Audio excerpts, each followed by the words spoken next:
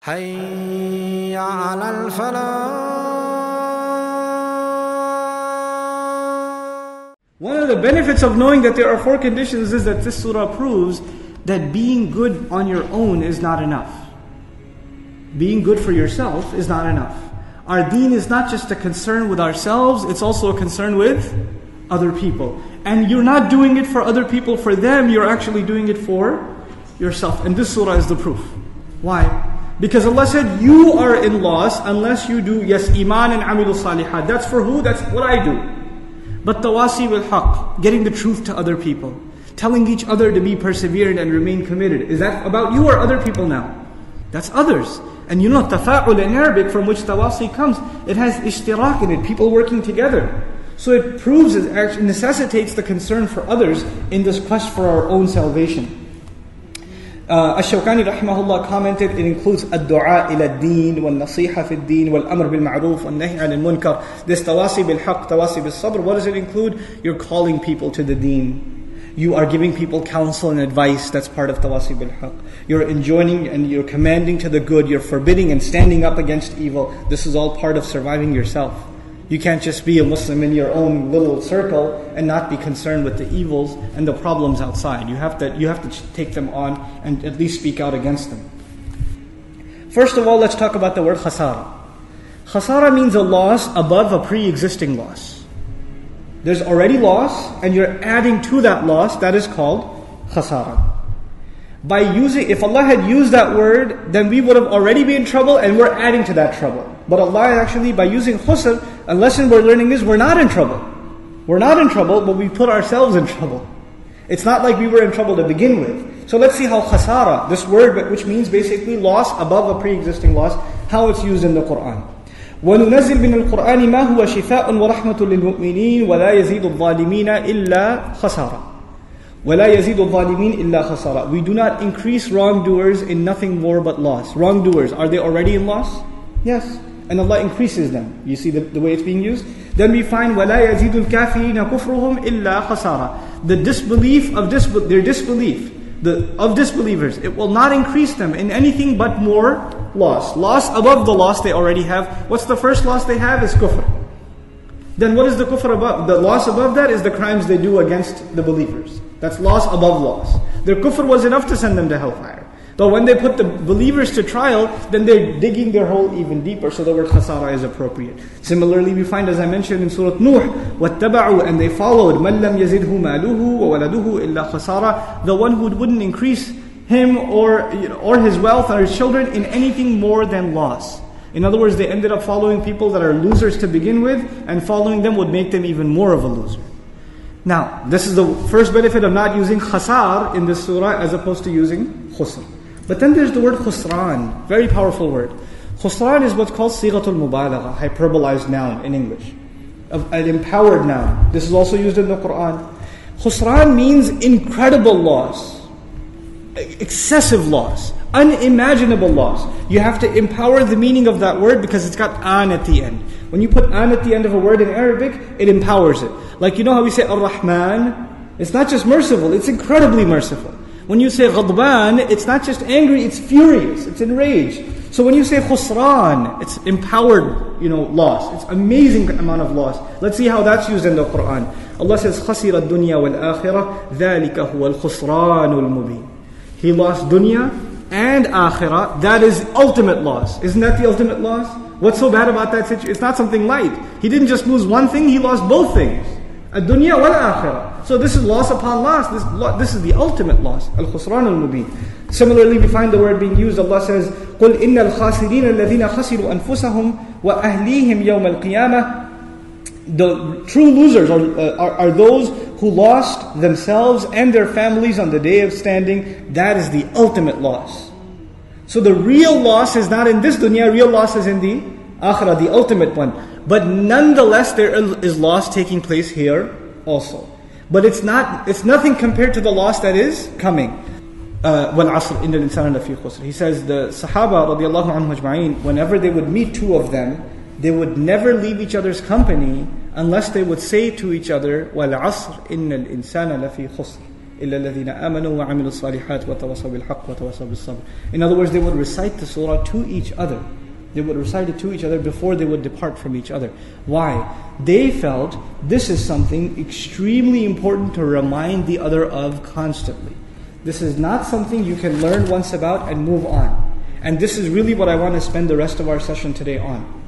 Is the difference between studying the Quran academically and learning the grammar of the words, the meanings of the words, the different qira'at, what the mufassirun have said, all this knowledge, all this information. When you get too tied down with the information and the technicalities, sometimes you lose the power of the message itself. In the end, Allah is talking to you and me. We should have all that knowledge. We should seek to acquire that knowledge. We should seek to have deeper understanding of the Quran. That is part of understanding the Quran. But we should never lose sight of the fact that in the end, Allah is talking to me like, somebody concerned about you talks to you. And somebody concerned about you gives you advice. Allah is giving you advice. And Allah is not talking about anybody else. He's talking about you and me. فِيهِ ذِكْرُكُمْ. In it is your mention. Allah is talking about you. Is not talking about anyone else. When you keep this in mind, we learn something about this surah. Talking about it is very easy. Talking about this surah and its demands is very easy. Internalizing them is very difficult. Every single human being, in their head, they have an understanding of what it means to be successful.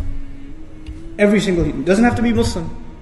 Every human being. Doesn't have to speak your own language. Every culture, every society, every man, woman, and child aspires to something that they consider success. For your kid, it may be getting a good grade. Success. For you, it may be a promotion or getting a job or making a lot more money than you do now or getting a certain car or marrying a certain person or buying a house. Whatever it may be. There's something in your head that you consider success. And there are some people you look at and you don't even have to think about it. As soon as you see them, the thought that crosses your mind is, that guy's pretty successful. That one's pretty successful. How did they become so successful? I mean, in other words, you don't have to say it. It's in your head. And let me show you a personal experiment you can conduct.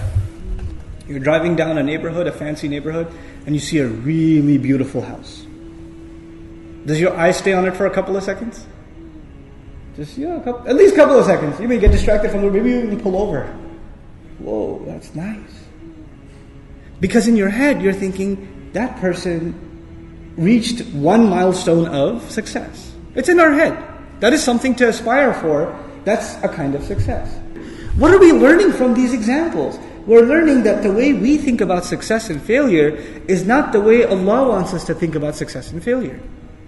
It's completely different. And then when we start rearranging our thinking, we learn something very critical about the society in which we live. And all of this is the message of this surah, by the way.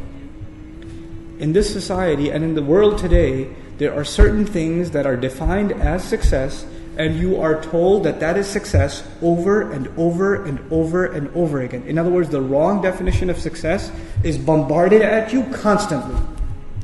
You cannot so much as turn your computer on, and a banner ad will show you what kind of car you should get. And based on your searches, these are the stores that want to give you, a discount. And the billboard will show you what kind of house you should buy.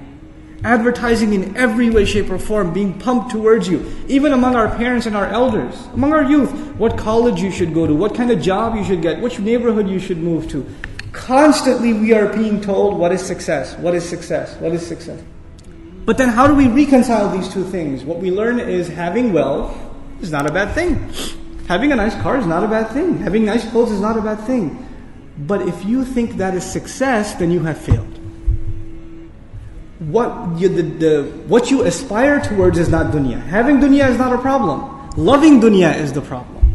Allah Azza wa Jalla doesn't talk against the one who has dunya. He talks about the one who is influenced by dunya. وَآثَرَ الْحَيَاةَ الدُّنْيَا. He was, the worldly life, he gave preference to it. If this becomes your preference, you could be very wealthy and still not be in loss. You could do that. And you could be very poor and still have dunya in your heart and you're still a loser. You're still in loss. This is, before we talk about anything material or on the outside, the first concern here is what is on the inside. So that's the issue of success versus survival. And we talked a little bit now about the rearranging our idea, our concept of what is success. Now that we've come to this point, the lesson to learn in this surah is all human beings are in a desperate need to survive. وَالْعَصْرِ إِنَّ الْإِنسَانَ لَفِي خُسْرٍ. Human beings are drowned in loss. Human beings are lost. They're in loss, immersed in it. What does that tell you? That tells you that there are no exceptions. There are no exceptions. Allah doesn't say إِنَّ الْكَافِرَ لَفِي خُسْرٍ. Some Mufassirun commented, al-insan ay al-kafir. We'll talk about that. Like the human being, it's referring to the kafir. It's referring to the kafir if he is in khusr at the end. But we find narrations of the Sahaba who were concerned about the first part of Surah Al-Asr. When Surah Al-Asr was revealed, وَالْعَصْرِ إِنَّ الْإِنسَانَ لَفِي خُسْرٍ, those who only heard that much said, what are we going to do? Until the exception came and gave them relief. إِلَّا الَّذِينَ آمَنُوا وَعَمِلُوا الصَّالِحَاتِ وَتَوَاصَوْا بِالْحَقِّ وَتَوَاصَوْا بِالصَّبْرِ. Assalamu alaikum wa rahmatullah. If you enjoyed this video, please do share it with friends and family. If you want to see more videos from this series, click on the box at the top. If you want to see other videos, click on the box at the bottom. And don't forget to hit the subscribe button. Thanks.